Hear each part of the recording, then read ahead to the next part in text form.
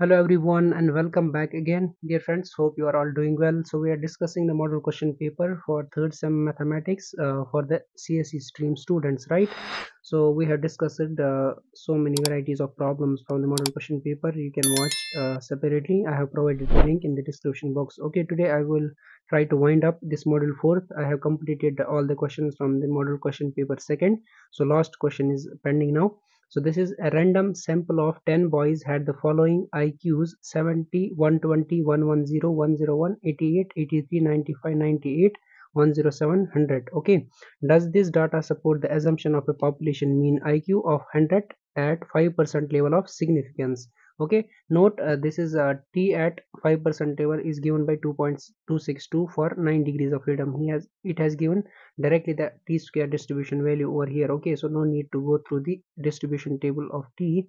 It has given directly the value of t over here. Okay, so let me try to solve this particular question.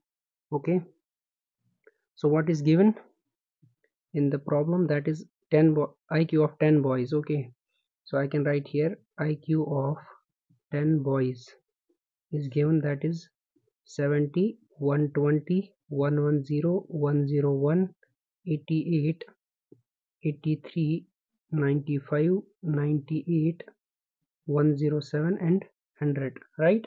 So I can write it as x. Then x bar means what we call the mean. Okay, which is equal to 1 by n summation of x, means summation of these terms divided by total number of terms. Okay, so I can write over here is 1 upon n. How much is the n value? 1, 2, 3, 4, 5, 6, 7, 8, 9, 10. Okay, so n is how much? 10. Then multiplied by summation of these terms. So 70 plus 120 plus 110 plus 101 plus 88 plus 83 plus 95 plus 98 plus 107 plus 100, which is equal to 972. So 972 is the summation, which is equal to 972 divided by 10. You will get 97.2. Okay, this is the mean value. Now variance, I can write down here sigma square. It is also denoted by s square, so no need to be confused. I can write s square or sigma square. Okay, there is the formula 1 divided by n minus 1 summation of x minus x bar whole square. This is the formula. As I earlier told you, this module is very easy to pass, very easy to get a score 20 out of 20, just because there are formulas which you should remember only, then putting down the values in the formula, that is it. Okay, only thing is you should remember formulas. So 1 divided by n minus 1 summation of x minus x bar square. So I can write down here 1 divided by n. How much is the n? 10 minus 1 summation of this term. So I can just write down x value is 70 minus x bar we have calculated, that is 97.2. So 97.2 whole square plus then 120 minus this 97.2. Likewise you have to go through, this is the summation of x minus x bar, 70 minus this one, 120 minus this one, like that you have to write down. Okay, plus 110 minus 97.2 whole square plus 101 minus 97.2 whole square plus 88 minus 97.2 whole square plus 83 minus 97.2 whole square plus 95 minus 97.2 whole square plus 98 minus 97.2 whole square, right, plus 107 minus 97.2 whole square plus 100 minus 97.2 whole square, bracket close. Okay, so you need to calculate this one in the calci. So if I calculate here, it will take time,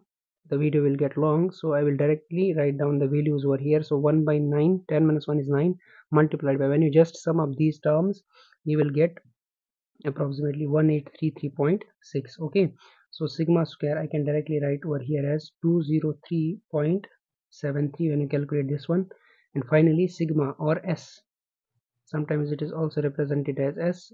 So whatever your teachers have taught in the colleges, so you should go through accordingly. Okay, s, so s or sigma is equal to under root of 203.73. okay, so sigma is equal to root of 203.73, which is equal to 14.27.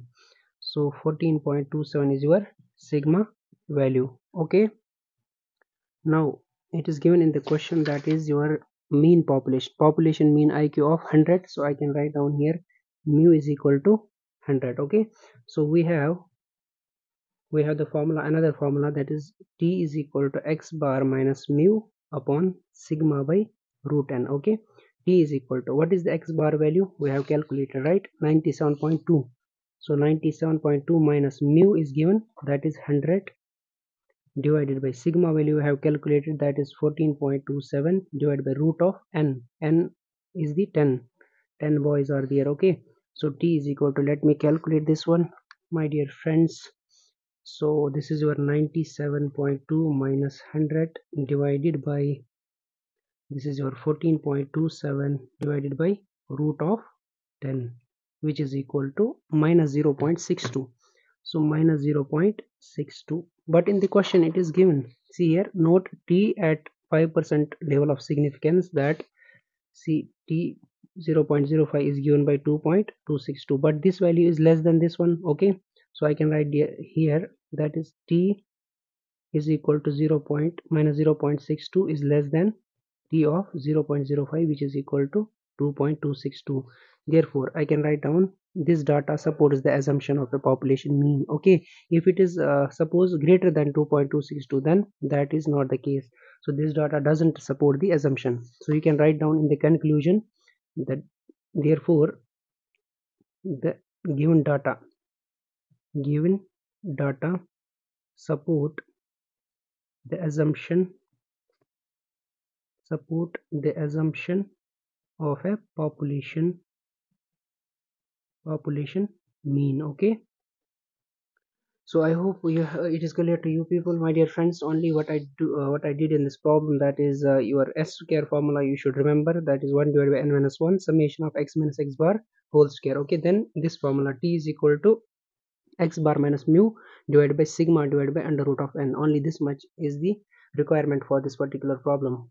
My dear friends, just share this video to all your friends who are struggling with the mathematics subject, and thanks for watching my video.